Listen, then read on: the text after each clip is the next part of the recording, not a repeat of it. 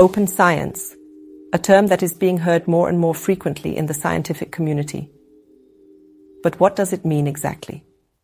Science is fueled by advances in digital technologies and tools, artificial intelligence, big data, the Internet of Things, 3D printing, and quantum computing, as well as open digital and physical infrastructures, such as open laboratories, open libraries, cultural heritage, digital knowledge bases, open access journals, and open university campuses redesigned.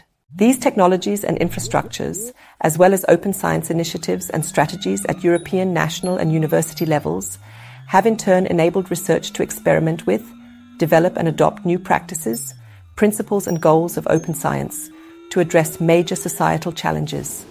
Both UNESCO and the European Commission have commented on this and defined open science as a new approach to making scientific research more accessible and transparent, and to jointly develop solutions to global challenges. It's about making scientific results, data, and publications open and accessible to everyone. This allows researchers worldwide to collaborate, share their findings, and work together to solve global challenges. One of the cornerstones of open science is open educational resources. Open educational resources promote the adoption of open exchange practices. Other elements include, for example, open data or open access publications.